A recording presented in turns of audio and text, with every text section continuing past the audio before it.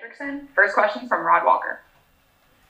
Hey, Trey, I'm going to call this list out to you, and I just want to get your reaction to it. Aaron Donald, Myles Garrett, Trey Hendrickson. Those are the three guys leading the NFL in sacks. How does that make you feel just even hearing that? Well, the work's not done. We're only 8 games in, so I'm hungry. I don't think anybody in a race wants to take third, but that's why fortunate enough to have an opportunity to keep getting after him these next 8 games. Next question from Amy Just. Yeah, in week 1, Bruce Arians said that you were the easiest guy on the Saints defensive line to block. Does that give you any added motivation, just billboard material, that type of thing? No. What I can say is I'm blessed to have the opportunity to prove my supporters right, the people that believe in me, and prove the people that don't believe in me wrong. Next question from Doug Mouton. Yeah, hey, Trey, in the second half, when the lead is big and you guys can just tee off and rush the passer, how much fun is that? They kept taking close-up shots, and there was a lot of smiles happening on that field. Well, we were, as a D-line, we were fortunate enough to be a part of the keys to victory, getting after the quarterback and affecting Tom, getting him off the spot. So when you're doing something like that and being successful at it and the team's winning, it feels good when we're rolling, and it's a huge help in the secondary too. They were all over those guys, and it was just a really good team win. Next one from Amy Just.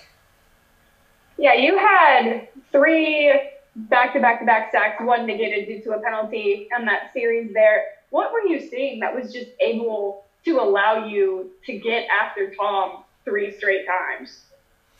Well, one of the things we've been talking about is win your one-on-ones, and I just wanted it more. So. Next question from Rod Walker. Hey, Trey, going back to your junior year in college when you had that 13.5 sacks and you were pretty dominant, does this season sort of feel like that to you, just the way you've been able to get to the quarterback so easily? Well, yes and no. I mean, it's sacking the quarterback something special at any level of playing it.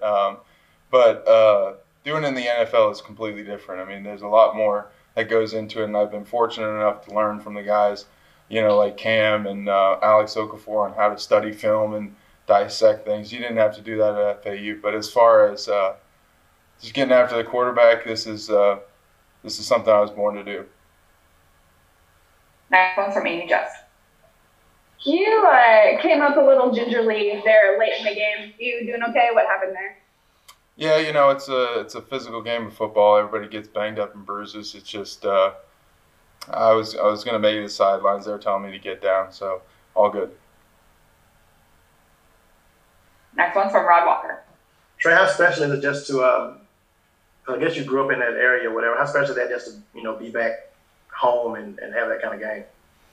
Well, in the NFL, it's all about being a professional, and if we had to travel all the way to, you can travel across the country. We were in Seattle last year. It doesn't matter where you're at. Same mindset, same attack. Next one's from Amy Just.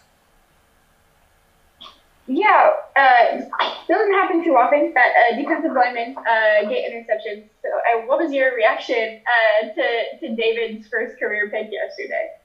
It was just that was a lot of fun, and he was talking about how he picked off Tom Brady. So it's just having a good time on the sidelines. It was great morale, and couldn't have been to a better guy. All right, looks like we're all set. Thank you, Trey. Thank you.